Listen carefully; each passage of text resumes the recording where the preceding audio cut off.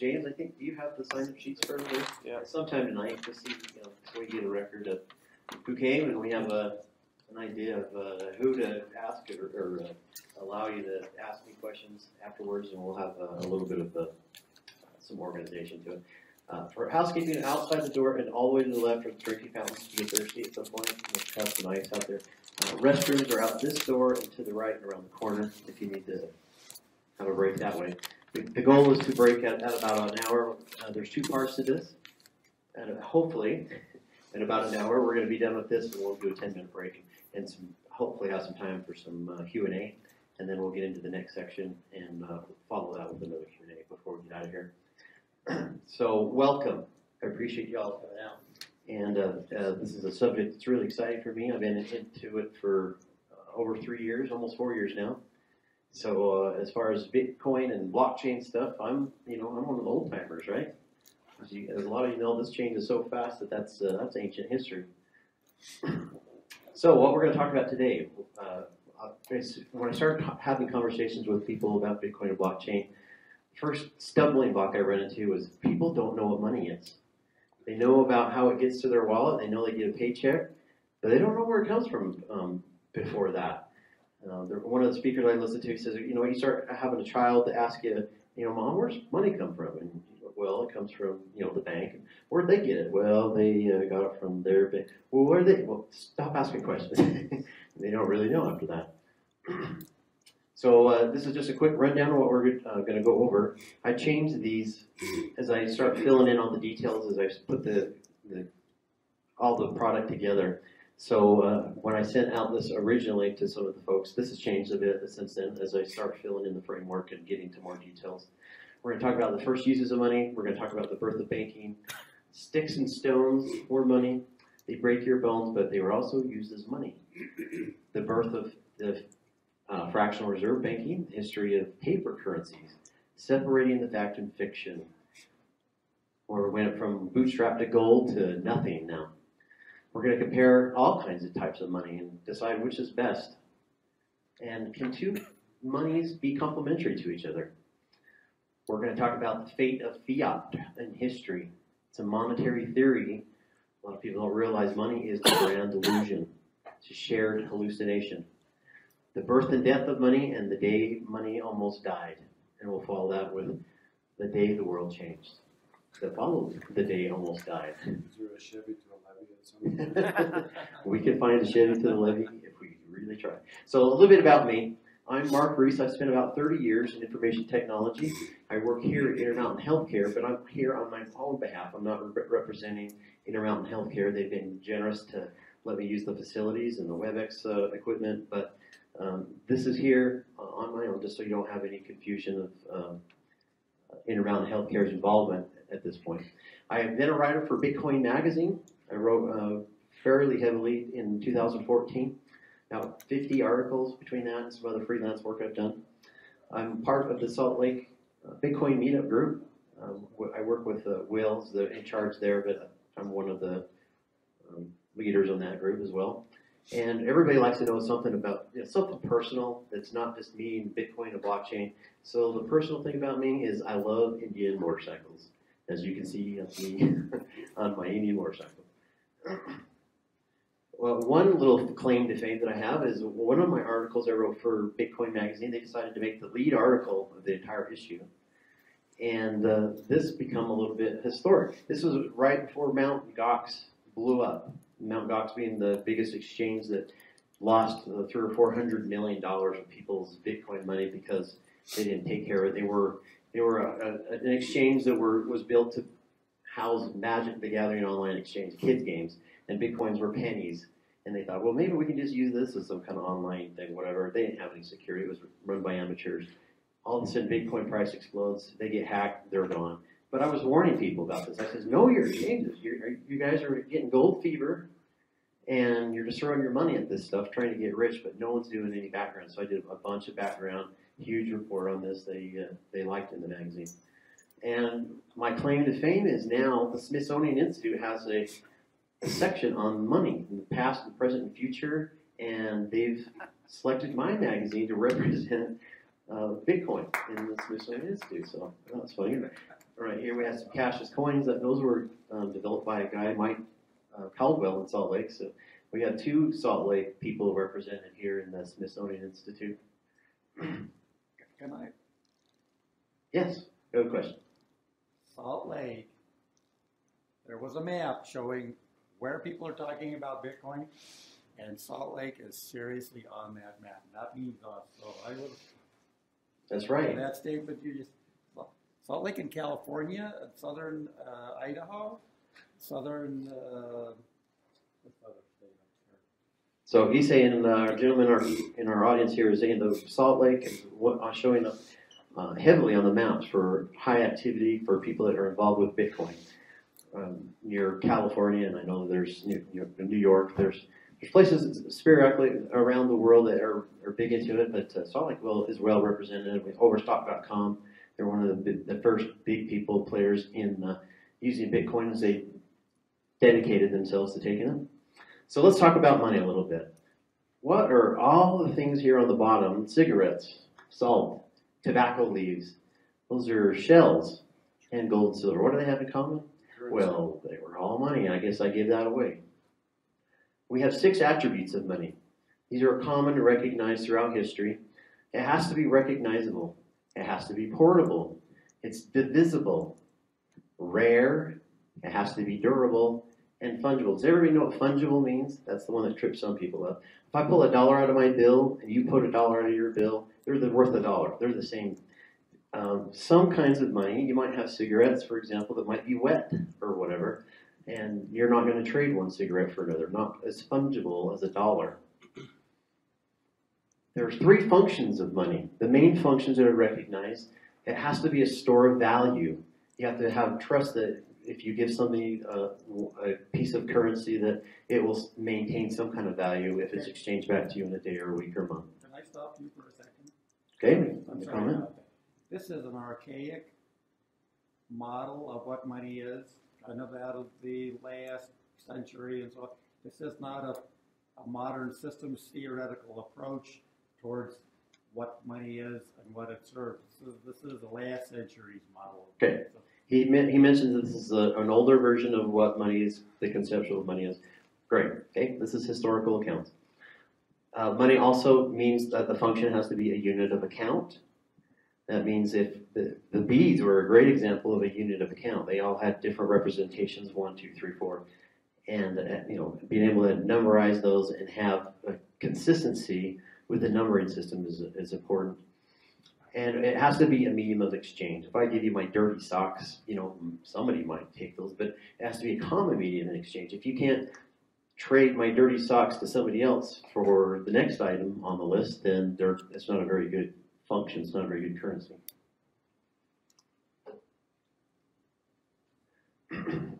Sticks and stones can break your bones, but they were also used as money. For an example, these are tally sticks. These were used in medieval Europe for hundreds of years, even into the early 1800s. Some of our terms that we use for money and for other terms actually derived from tally sticks. When you hear someone say tally it up, that was derived from tally sticks. You hear, what's the tally, boys? They were referring to tally sticks. And the stockholder, those were separated into 2. The larger of the 2 sticks that were keyed to go together was the stockholder, and he held the debt that the other person was required to pay back. And these little notches and marks were lined up with the stock piece, so we knew exactly how much was still owed. And those were notched off and keyed separately. So this was a valid form of money for hundreds of years and successful. What about stones? These are Ross stones. And also, incidentally, possibly the first public ledger that we'll talk about later. Bitcoin is a public ledger. Ross stones were actually distributed knowledge as well. They were used from 500 to 1500 AD throughout the islands, Pacific Islands. They were almost never moved, rarely moved locations. Only the ownership records were kept separate on a public ledger that they memorized. And there was one that actually fell into the ocean as they were trying to cross the harbor after they had created one. It was never seen again, but they still used that as an account of money. People still owned it, and they agreed, okay, well, we know it's still there, even though they couldn't see it. they still counted it as money in their ledger system. The birth of the banking system. Well, goldsmiths were actually the first people that kept the value for people. They would smith the coins, and as it turns out, if you start giving gold to people around the village, it gets stolen. And the only person that seemed to have the safe enough place to keep the gold was the goldsmith himself. He had the vaults and the security for it. So eventually, they decided, you know what, let's just keep it with the goldsmith. He would give them little receipts for their gold, and they felt better about that. And eventually, they started to use these receipts for the gold and trade their receipts for each other. The goldsmiths had good reputations. If they did, they'd start marking their coins with their insignia on it. Eventually, they stored them on behalf of people.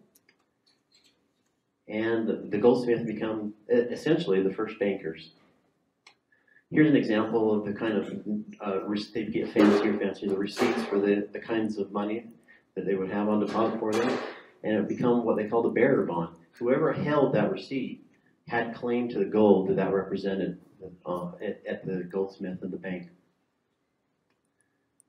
Then, because of this, the goldsmiths eventually they found that rarely did anybody come in and want all their gold. It was heavy, they get robbed, and as it starts to pile up and people just was happy to trade receipts back and forth, they started to realize, you know, I could give probably 2 or 3 receipts for the same piece of gold, because what are the odds that 2 or 3 people are going to come in and want this piece of gold all at the same time?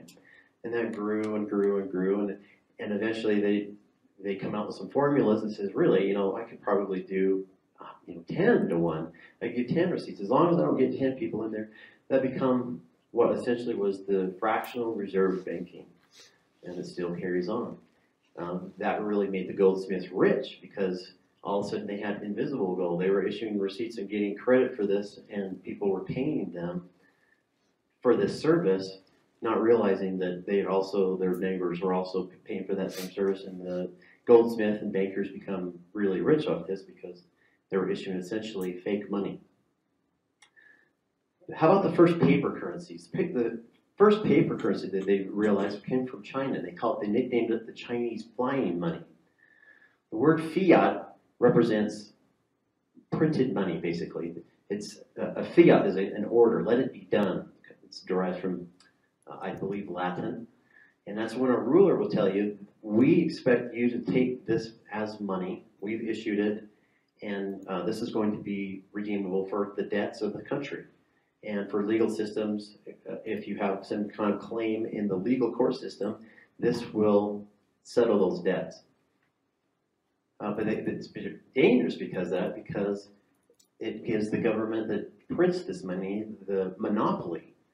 And of course, having monopoly power for money over your people gives you enormous amounts of power. But the difference between money and currency, one of the most important differences you'll recognize, is a currency will lose its value at the border. Money does not. Money, like gold or silver, will retain its value no matter where you're at in the world. So if people ask you what the difference between money and currency, that's one of the main ones. Currency loses its value at the border. So we talked about the first money. This was China's money. The flying money is 1024 AD, so it's pretty old. I'm surprised there was actually any remaining from that old. This also has the distinction of being the first that happens to every fiat currency. Eventually, it goes to zero value, hyperinflated away. This was discovered by Marco Polo that was there. He said the best families in the empire were ruined. A new set of men came in to control public affairs, and the country became the scene of welfare and confusion.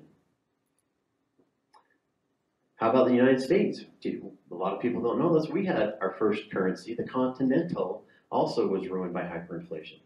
Around the time of the Revolutionary War, the common phrase at that point, after people were burned and their life savings was destroyed by this, was, "It isn't worth a Continental." That was a common phrase that they used for even 100 years after no one had seen a Continental before.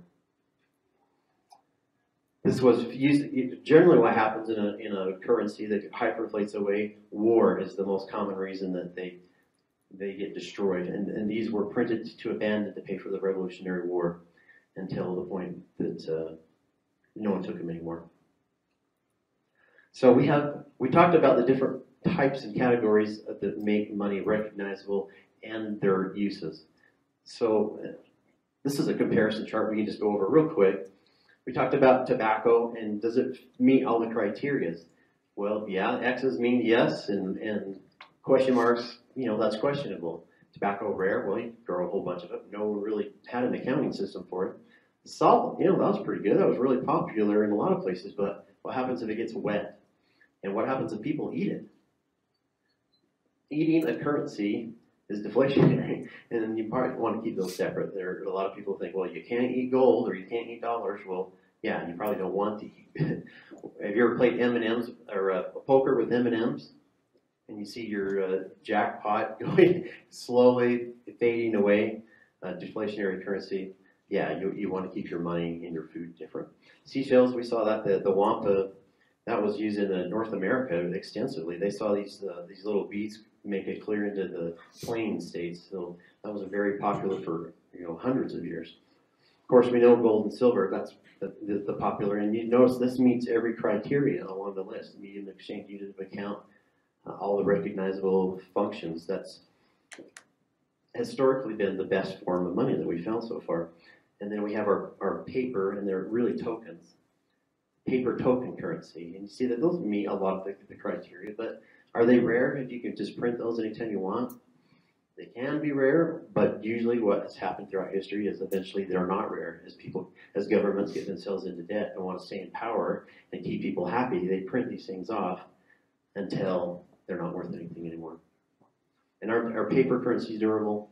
Not really. They'll last a year or so, but they have to keep reprinting. And I used to know a person that worked at a Federal Reserve agency here in Salt Lake that was in charge of destroying old money. They were torn, and they eventually get to a point where they have to replace them, and they had to basically get frisked down to almost nothing to walk into these buildings and burn the stuff up, and huge inventory and security guards, and then walk out. And so, an interesting job making sure that they destroyed money, paper money, and then replace it with the exact denominations and whatnot with the brand new bills as they burn the old stuff. What about Bitcoin, the newest generation of money? Does it meet all the criteria? Well, surprisingly, it meets the criteria of almost all of these really well. Only maybe second to gold and silver in the one category. Is there a demand for it, and is it recognizable?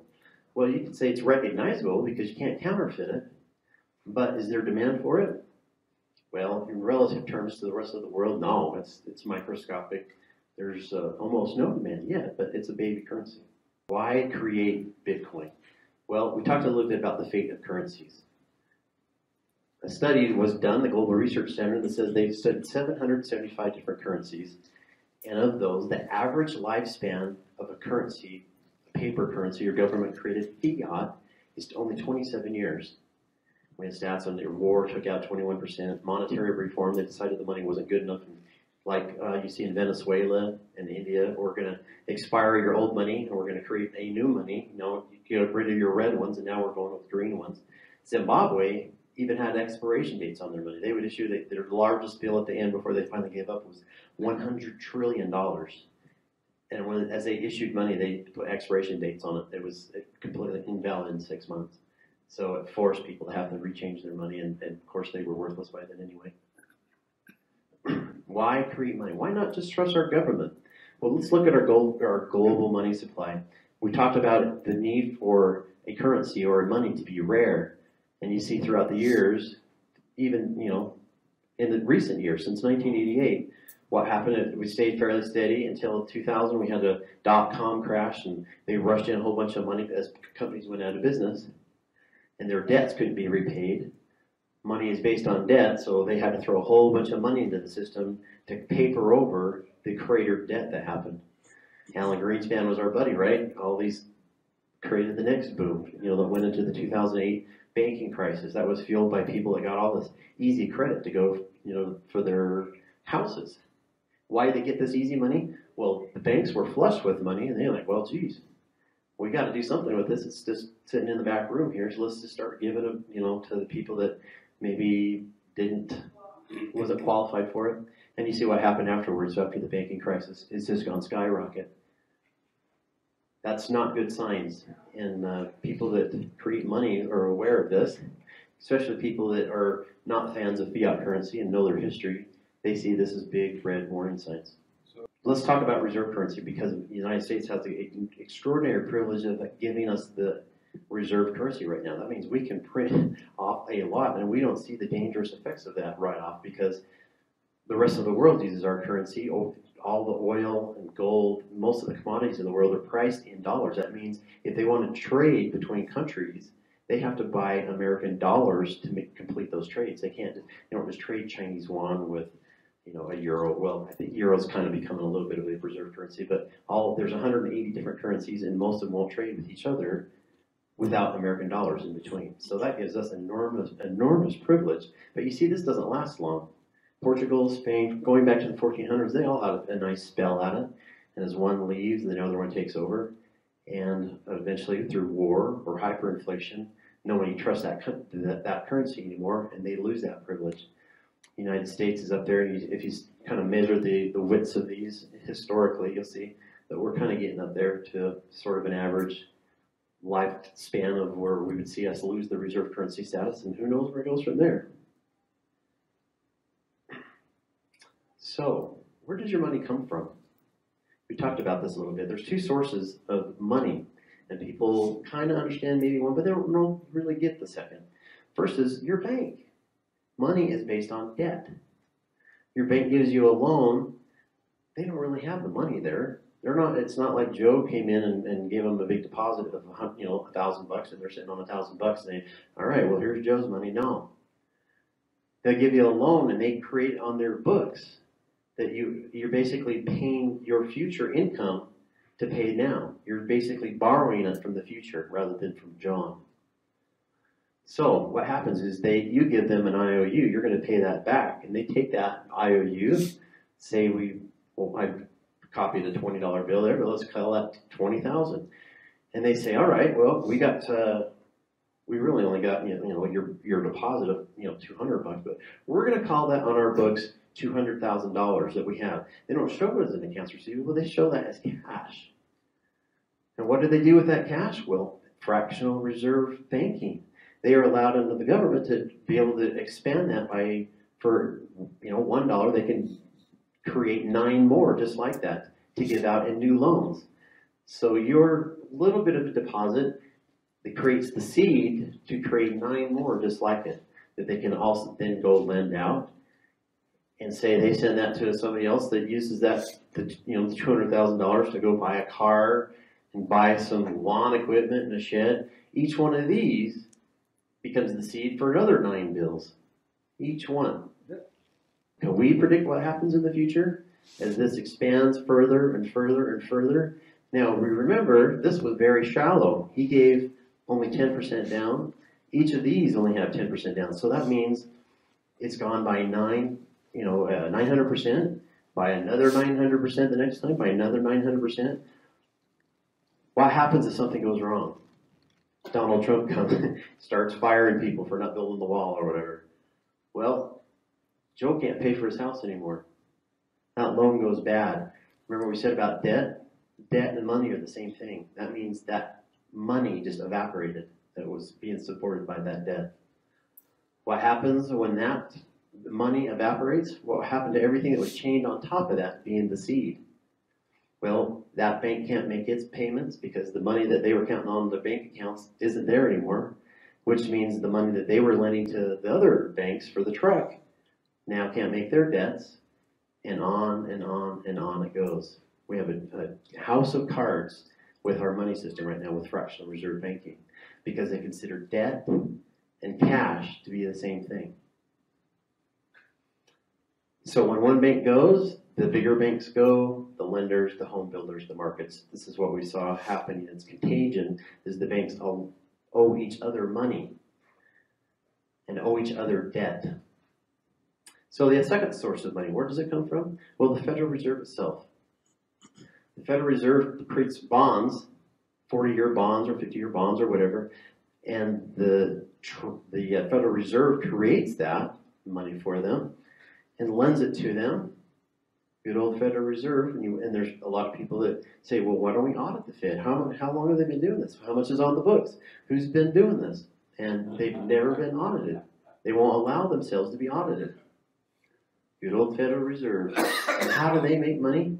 It's just a couple of digital inputs. They add a couple of little zeros at the end of a couple of little decimal places, and they got a special magic button right out of thin air. Can I stop you again for a second? This leads into some legal theories, and there are some people in town who are very versed with the legal theories involved with this. We have lots of little legal connections, like the Banking Emergency Act of 1933.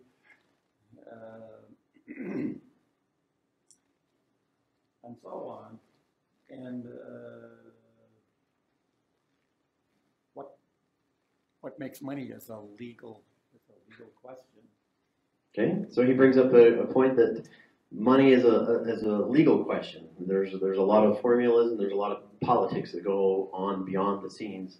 A lot of you, I sent out an email a week or two ago for the people that signed up early that talks about one of the videos I had linked and recommended that you watch. It was a How Money is Made video that talks about this extensively. I really recommend that you watch that video. It was eye-opening how the Treasury and the Federal Reserve bundle their knowledge together behind closed doors without minutes and notes, without oversight, and create money to lend. One creates the money and lends to the other one pays it back at interest, just out of thin air. Well, they have excuses. Their primary current excuses at the moment is your birth certificate. Your birth certificate is the promise that you will pay this giant debt that they keep creating. But that's what the legal people say. I've been around them talking about this issue. When they sign your birth, that's a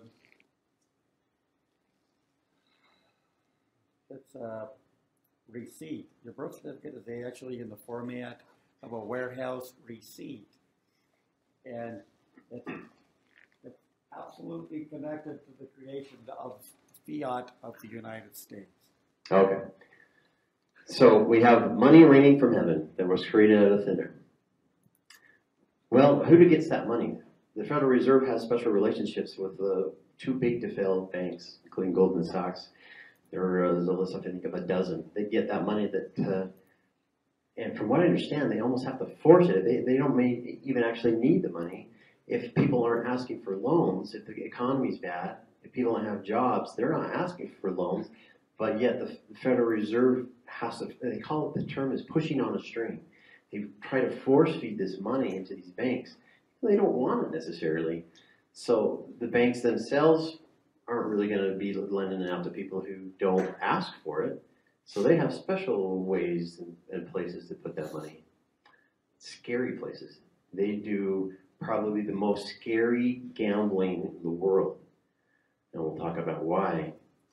Very risky bets. They put it in, and what got us into trouble was, and you probably remember with Lehman Brothers. This is another one of the videos that I recommended that you watch. The fail of Lehman Brothers. Where did its money go? Well, most of it went to over-the-counter derivatives. And if you watch the movie The Big Short, you had an idea of what those are. Those are bets that they're playing on interest rates or insurance. And how big is the amount of money that they make on these bets? Here's the total global supply of the entire world of money right now. M2's money supply, it's around $80 trillion. The current outstanding notional value of all of the bets right now, according to the international bank settlements, is over $280 trillion right now. That means if these bets go bad, they take out the entire world money supply 4 times over. Yeah. So they were built with good intentions. Yes. Blythe Masters from J.P. Morgan's is one of the creators of a lot of these things. They're fairly recent. They were within the last 20 years that you'll get that. The problem is you'll get bets on top of bets on top of bets on top of bets, like you saw in The Big Short if you watch that. couple people at the poker table or blackjack table in the movie make a bet, and then people watching the game on the side say, you know what, I'll bet that person wins.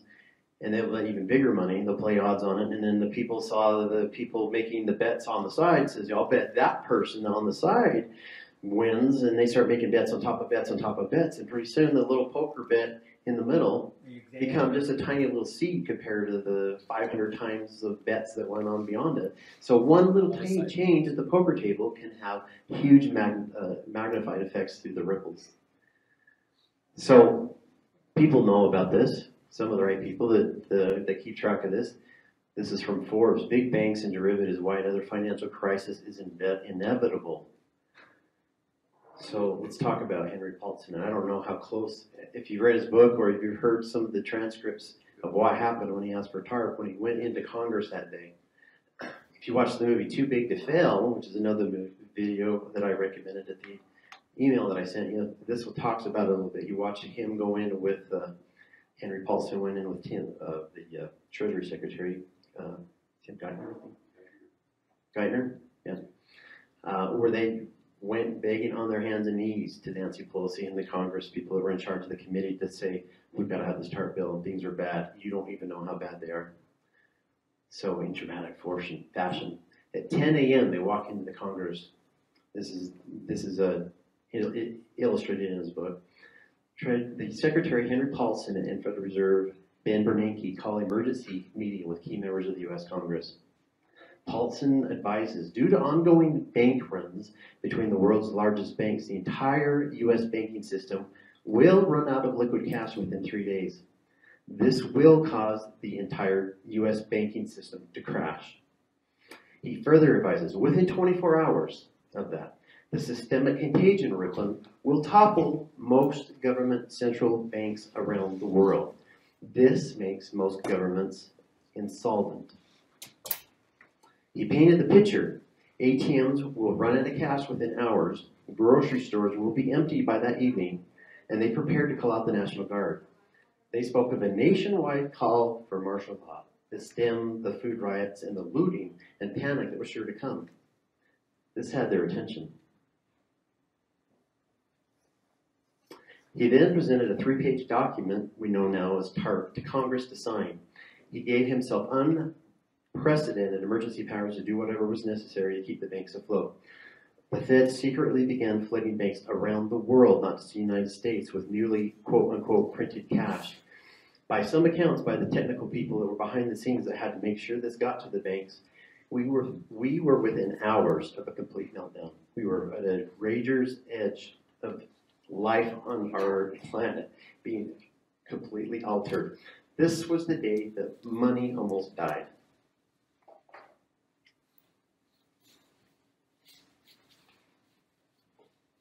About 6 weeks later, Halloween night, on an obscure mailing list that was dedicated to the world of cryptography, cyberpunks to be exact, a mysterious post quietly appeared from a previously unknown source.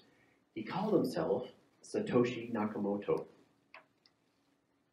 He gave them an academic white paper titled Bitcoin, a peer-to-peer electronic cash system.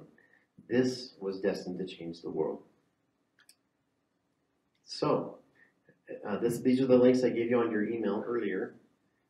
You'll get a copy of this. I'll make sure that you'll have a link to the copy of the PDFs here, so you'll be able to have these links again for those. A lot of people signed up after I'd sent out that email, so this will be hopefully good news for you.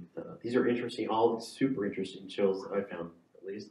Hope that some of you, I had some comments from some of you that had watched these. These were new to you, so hopefully you find them as interesting as I did. And that is the end of our first part, which was a good time because we've been at it for about an hour. You guys probably need to get up and take a break for a few minutes, so